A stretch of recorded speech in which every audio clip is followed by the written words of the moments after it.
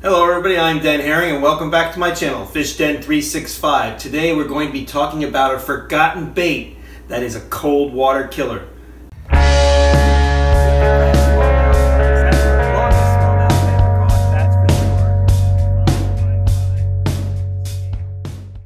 So before we get into this forgotten bait today, somewhat of a secret bait these days because nobody fishes them anymore, at least I don't think hardly anybody does.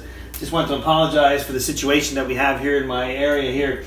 This is my kitchen. We're redoing our kitchen, our dining room, and our living room, all fully going to be redone, refurnished, repainted. So we're just in the throes of getting all that done. But it's a lot better than being out in my boathouse and tackle area right now because it's freezing cold today, and it's just a lot more comfortable in the house. So we'll be doing the video from the kitchen here today. The reason why I'm here, though, is because we've got these new lights in, and the lighting is really good for these kind of videos. So in the future, I hope to be able to do some videos from the dining room, right at the dining room table, as I show you different baits and that kind of thing. All right, let's talk about today's bait. It is made by Mann's, and it's called the Mann's Stingray Grub. So some of you may be familiar with the Stingray Grub. This is an old bait. It's been around for a long, long time, and it's kind of a unique bait. We're gonna get into this shortly. So they have two sizes, a 3-inch size, hopefully you can see that, and then a larger 4-inch size. And so two different sizes. The wintertime, I generally tend to throw the 3-inch size the most, the smaller size. Typically tends to do better in the wintertime when the water is in the 40s and below. And there's a number of ways to fish this thing. Now, I became aware of this bait back in the early 80s.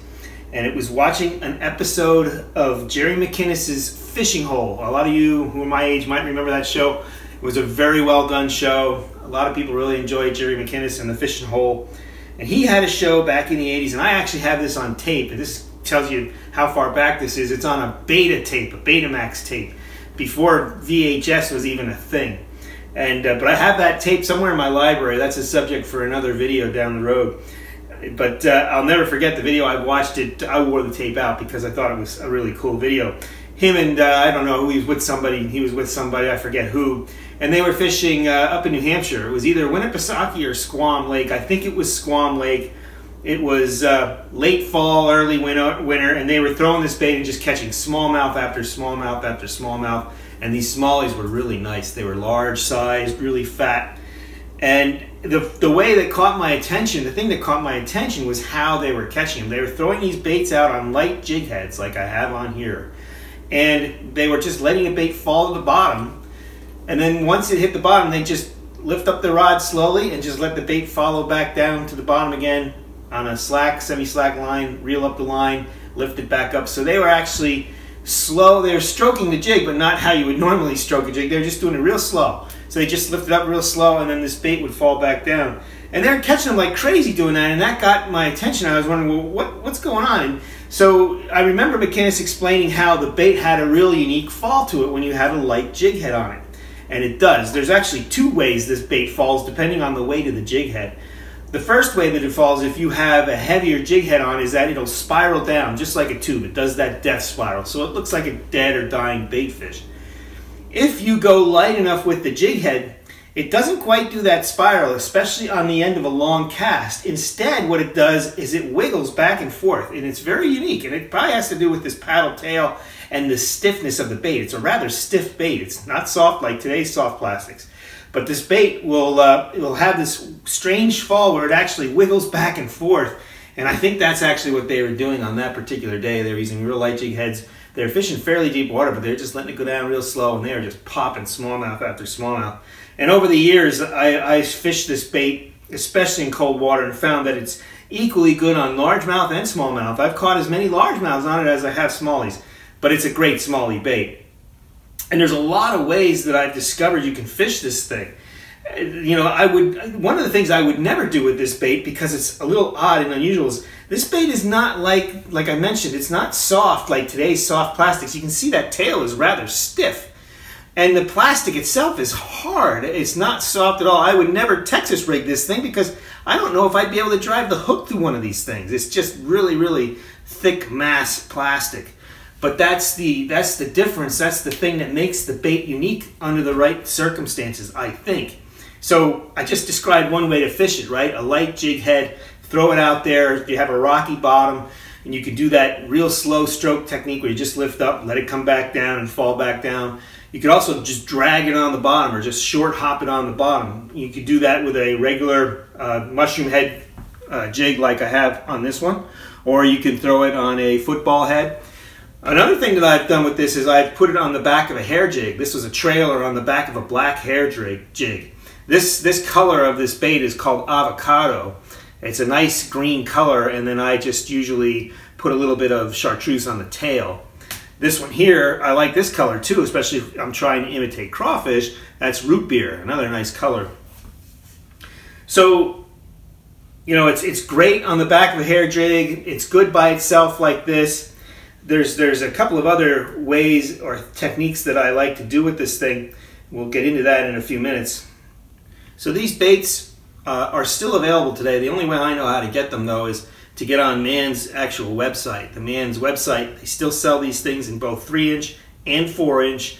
You could also get them on eBay, I'm sure of that. But Mann still sells them, but I can't find them on Bass Pro Shops or Tackle Warehouse. Somebody may carry them, but it doesn't seem like the typical tackle outlets carry them anymore. They're just not that popular, I suppose, which is all right with me because they still catch fish like crazy. And if you like to cold water fish, I would encourage you to get out there and try one of these when the water's cold, because they work really well. I mean, they're right up there with blade baits for me when I'm throwing these kind of things in cold water.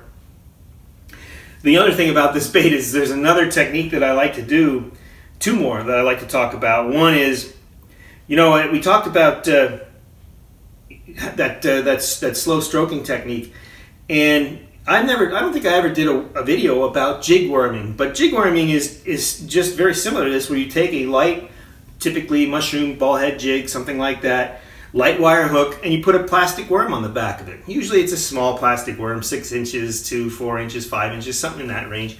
And the idea of a jig worm is because the jig head is light and you have the light wire hook, you just throw it. You can throw it around in weeds especially, or in the edge of weeds. And because you have that lighter jig head, it doesn't penetrate into the weeds very deep. It gets on top of the weeds, and it's actually pretty weedless, and you can rip it out. Like if it hangs up slightly, you can just pop your rod tip and it rips right out. And oftentimes that's how you'll catch fish with a jig worm. Well, that's a great way to catch fish with this bait as well. That's where I like to use a little bit of the bigger one, especially if I'm fishing a lake that's got a good milfoil, a lot of milfoil in it, because this is a really good largemouth bass technique. You can also do this with a Ned rig. I've done this with Ned rigs already too, where you just pop that out of the weeds.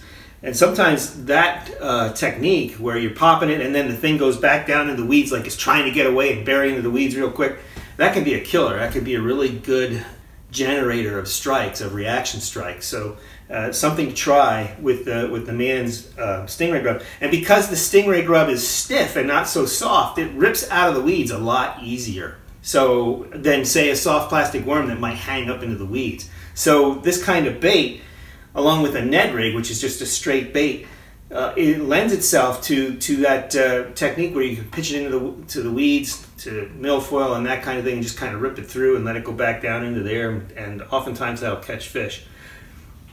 And now for the last way that I like to fish this, and this is the one that I thought was a secret. I thought it was my secret. I thought no one else ever did this with this bait. A while back I was experimenting. I do a lot of experimenting with baits and actions and that kind of thing. And I was looking at drop shots in a large tub to see how they worked and how they reacted to what I would do with the line. And I decided on a particular day to nose hook one of these baits with a drop shot, as a drop shot. So I had the drop shot weight, and this was just free floating with a small nose hook. And I was surprised how it looked in the water. You know, most drop shot baits, the softer the better. You got to be real soft. Well, this was different. Obviously it's not soft, but when you let that go down there, maybe have a dropper of a foot or 15 inches or so, and you let the Mann's stingray grub go to the bottom. So you have your weight down here, and then you just let your line go slack. This thing would have this crazy fall to the bottom, like it was a half-dead bait fish or something, or crayfish, and then you could just kind of pop it back up and it would come up again and then go back down.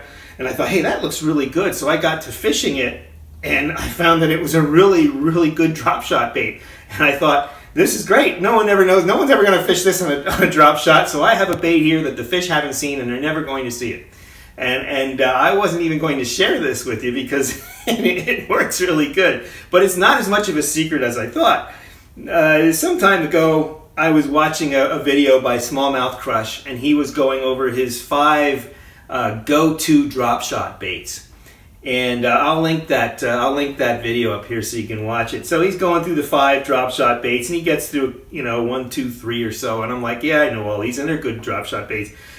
And then he just shocked me because he came up with this one.